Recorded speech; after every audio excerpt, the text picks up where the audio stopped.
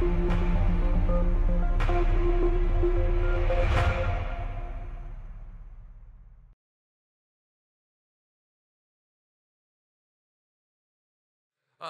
have a lot to get through, but it's funny, I gave the same presentation in Singapore with some very slight modifications, and I called it Why Some Studios Get Bought, and it was extremely popular. The room was filled, but I felt like that was a little bit of a misleading title because what I'm going to talk to you about is not only how to sell your studio, but also how to raise money and how to ultimately create something of value.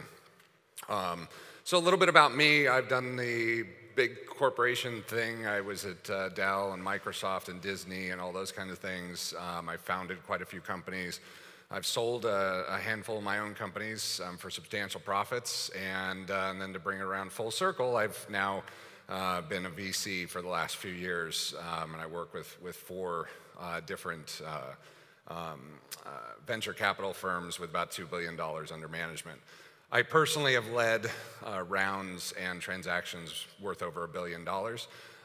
So I've been around and I've kind of seen what works and what doesn't. The saddest thing I've experienced, whether it be my companies or even a competitor's companies, is watching a company fail. There's certain transitional phases that companies go through. First product launch, repeat product launch if they've already had one success, and then trying to sell the company or trying to raise money. Failing at any of those things almost guarantees that the company bombs. So I'm hoping I can help you at least with those last two. Selling your company or raising money actually starts the day that you found the company. If you've already founded your company, it's not too late to change. But it is important for you to focus on certain key things and how it's going to look to investors. Because while you want to break the mold when it comes to your games, fundraising and M&A transactions have been roughly the same for the last 100 years. There are certain things that people want to see in order to speed up or accelerate a transaction. So focus. You've got to decide, is your company going to focus on tech, IP, or consumers? In other words, are you going to build a game engine that you're ultimately going to sell to other studios? Are you going to focus on IP that you're going to try and leverage throughout the industry in some sort of cross-platform or cross-market promotion? Or are you just going to go after customers and just put out as much clickbait as you can, get as many users as you can, then ultimately sell your users? I suggest you pick one. It's very hard down the road to explain to an investor or to an acquirer that the company has some really great IP, and they have a game engine you should take a look at. Usually there's one reason that they want to acquire you. Trim the fat. Just get rid of the things that don't matter. Laser focus on the thing that really matters. And ultimately, build versus buy. A lot of technologists. I'm a technologist. I love to build stuff, right? I love challenges. You got to kind of reel it in every once in a while, and you got to make a decision whether it's better to just buy someone else's solution. Making growth part of your startup plan. So in terms of human resources, I see a lot of people talk about this idea of flat org charts. When I was in my early 20s, I loved it, right? Love and peace, and hire my friends, and yeah, we were roommates once, so that qualifies you to be my chief marketing officer. And it all sounds good. The problem is that doesn't scale, right? You've really got to give some thought to the individual cogs that make up this machine that you're building, and then find the right person to fit into that role. Don't do it the other way around. Don't hire based on potential and then try and slot those people into jobs or find jobs for them. That really only works when the machine's already running. Another important thing up there which comes up as you start to raise money or you go to sell your company is the employee's work product legally owned. I'll touch on this in a little bit, but I can't tell you, in almost every transaction I've done with game companies, they haven't properly secured their employees' IP. They hired their chief technology officer very early on, their chief engineers very early on. Those people brought some work product to the company. They used their tool sets, whatever it is. They go to sell the company, and they find out that the company can't survive without that particular piece that they didn't lock down. So make it part of your employment contracts from day one, and that includes the founders. Paid-in capital. Are founders investing in the company with money or time? And if the answer is yes, account for that. You have to know ahead of time, I gave up a $200,000 a year salary in order to start this company. Therefore, I'm worth $200,000 a year, although I'm not getting paid it right now. That's called your paid-in capital. And when you go to sell the company, that was considered your investment in the company at those early stages and those early valuations. You have to keep track of those things. Otherwise, you start reaching unrealistic numbers that can't be justified easily. Did the founders bring equipment or IP into the company? It's a really important thing, and does the company truly own everything? I see a lot of sales that people try to do, or they try to get investors into their company, and they say, well, you're investing in this game, but you don't have any rights to the game engine, that's mine. Well, no, it doesn't work like that, right? You can't create that type of situation. You have to agree ahead of time on what the value of your IP is. You have to put it in the company, and if the company goes bankrupt, then it all gets sold and you and the investors get paid back. And unfortunately, you lose whatever it is that you put in. So why are some studios worth so much? Well, users are the single greatest asset, and I'm going to talk to you about why that is and how acquirers look at your users. Understanding your users actually multiplies the value of your users. If you understand what drives them, so if you have a very vocal group of people who have told you what matters about your game, and you listen to them and you've developed a relationship with them, those users are worth a lot more money. So this is one of my favorite quotes. It's better to remain silent and be thought a fool than to open one's mouth and remove all doubt. And what that means is, sometimes it's better, at least in my world, to raise money or to sell your company before you've launched. And that's a really hard thing to do because you won't get the valuation you think you're going to get. You're really passionate about what's going to happen. But I've seen a lot of times where people launch a product and they don't do the numbers that they thought they were going to do. And suddenly the company's worth less than they thought. It's always better to do a partial deal, take some of their money, and use that money to assure a smooth product launch.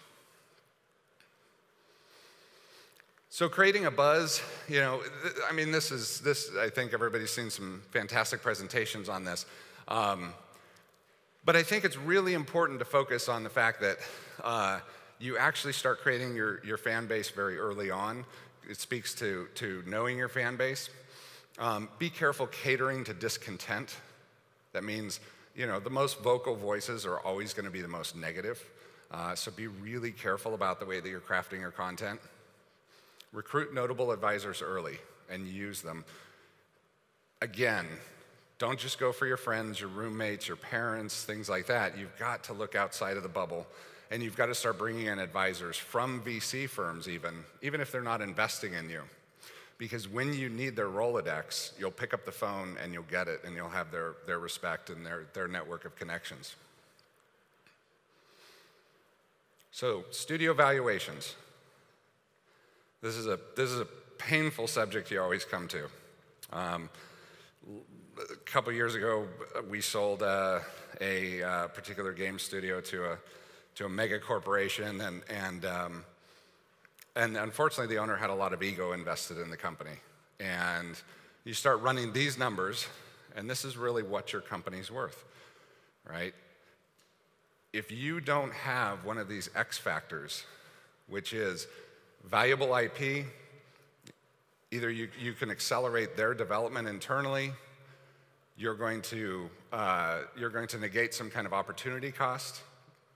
They're going to miss a spot in the market if it weren't for your technology. Or what would a competitor buy you for?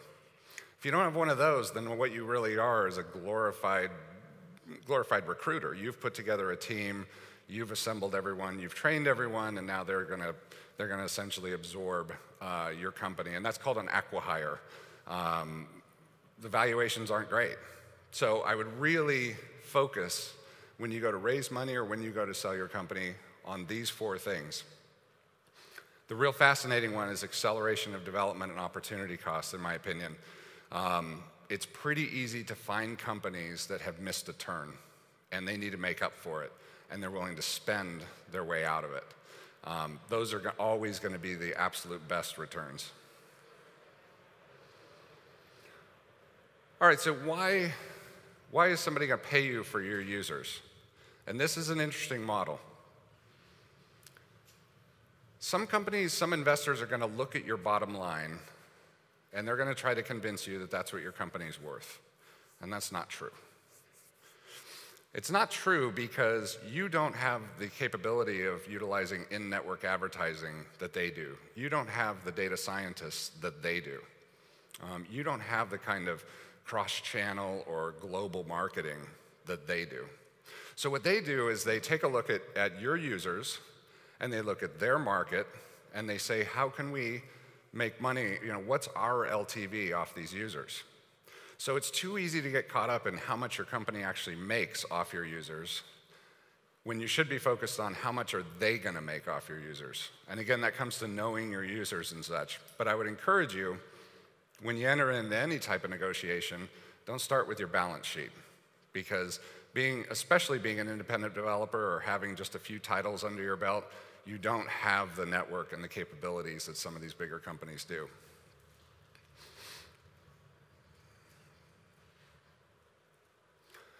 So these are some of the things that investment capital groups are going to look for, and even angel investors. So what we want to look for is how you hire, how you develop your company, how serious you are about running it like a corporation. To give you an idea, Signia Ventures has invested in, well, some of the largest out there. One of our most successful has been Super Evil Megacorp with Vainglory.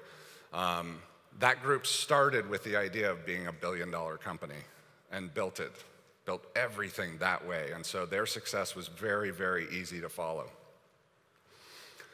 Early on, the right investors, the right board, the right management, they went after scale from day one, because ultimately that's a measure of your success, whether or not your company with 7, 8, 9, 10, 50 people can scale to 1,000 or 2,000 people and scale globally. Have you designed your processes internally?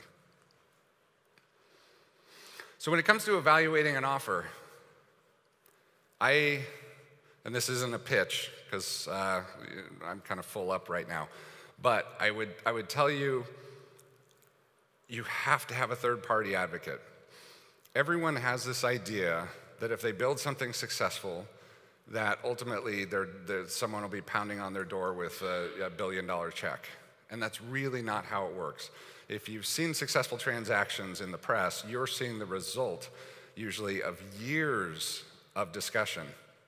A third-party advocate is someone that you engage very early on.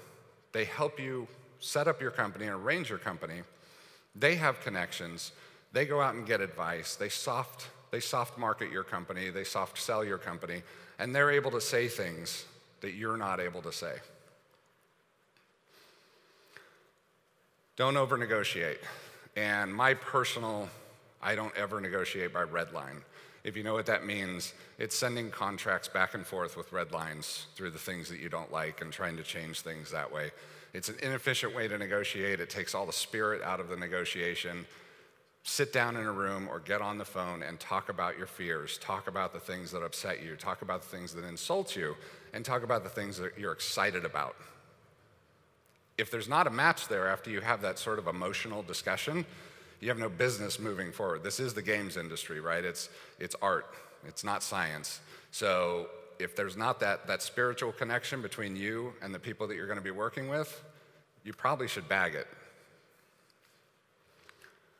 And despite what people think about venture capitalists, that we're all hawks, I can tell you, no one wants you to fail. No one wants to beat you down. Doesn't mean they don't want to get a good deal, but no one wants to put you in a situation where it's not in your best interest to succeed and where you're not going to make a lot of money by succeeding. So talking about negotiations, these are just some things to consider. When somebody's going to invest in you or somebody's going to acquire your company, We talk about retention. We talk about whether or not your employees ultimately are going to be retained or whether you're going to be retained as you move forward with your company. You need to make sure that you enter in early on to discussions with your employees so that they understand that you're going through this process, and part of the process is going to be you're going to have to compensate them to stay with the company for 2 years or whatever it is that's going to be required at a minimum. Holdbacks.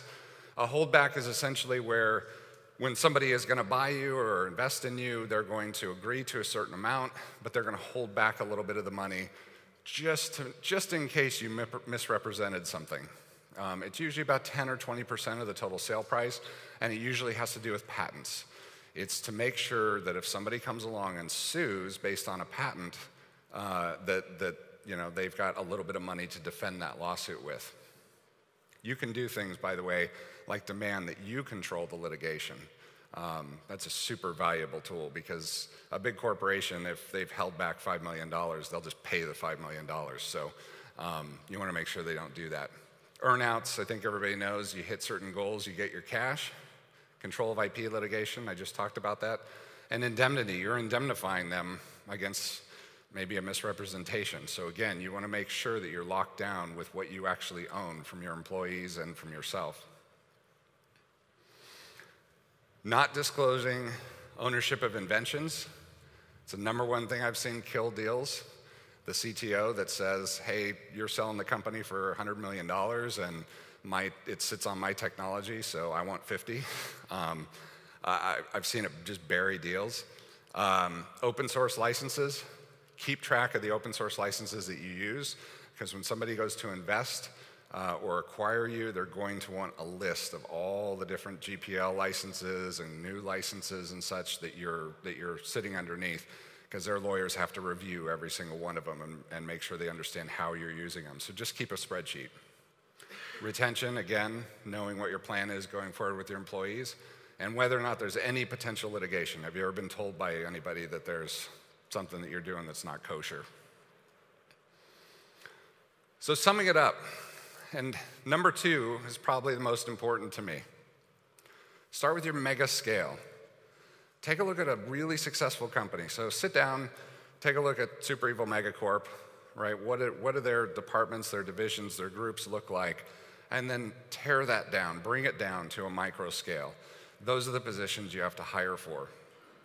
Scaling up is very, very difficult if you don't have that grand plan. We always call it the 3 to 5 year plan. You should know what your company looks like 5 years from now. You should dream about what your company looks like 5 years from now. Spend time on your HR documents. It'll be one of the best things you ever did. I know it's really tough. You feel like you're being a jackass and you don't want to push your employees. At the same time, you gotta own the work that they do. It's very, very important. Get to know your competitors. One of the hardest things that I had to learn in my 20s and 30s is sometimes it's okay to go have a beer with your competitor and just talk about your shared challenges. And you might find a competitor that tells you, hey, somebody wanted to acquire us, but we're not interested right now. I'll hook you up. I've had it happen. Don't build a xenophobic board. It's pretty important, right? You want to have a pretty broad, diverse board that's actually going to challenge you. Set milestones and hit them. Just real quick, Carmack, if everybody knows who Carmack is, John Carmack, when he founded ID used to publish their plan files. Does anybody remember their plan files? All of the key executives at ID used to publish a plan file, john.plan, and it was all the things that they were planning on doing in the next 6 months, and they would go through and just kind of tick stuff off as they went. And it was like they were basically giving away what the company was going to do. Well, the important part is they were publishing milestones to the public, and they were hitting them, because it's embarrassing not to hit them. All of your executives should publish their milestones for everyone to see, and they should hit them consistently or be embarrassed when they don't. And then lastly, checking your ego. When you go to negotiate, you have to realize you're dealing with someone who's never seen your company. They don't understand what things you love and what things you're willing to give up. You have to educate them, share it with them, but in a passionate way. Try not to take offense when you have those conversations. So, I'm going to open up for questions. I hope I covered some some ground for everyone. But if anyone has questions regarding how you raise money, who you go to raise money, it's extremely difficult in the games industry, and then ultimately how you start setting your company up for sale and find someone to acquire your company, absolutely happy to answer those here, over email, outside, whatever. So, thanks for the talk today. Did you invest in Super Evil Megacorp before or after the launch of Vainglory? Oh, way before. Yeah, at the inception of the company, we had a relationship with some of their founding members that actually goes back to Rovio. So, thank you. Hi, great presentation. I would actually like to talk to you afterwards. You said that you've probably been advisor on boards, right?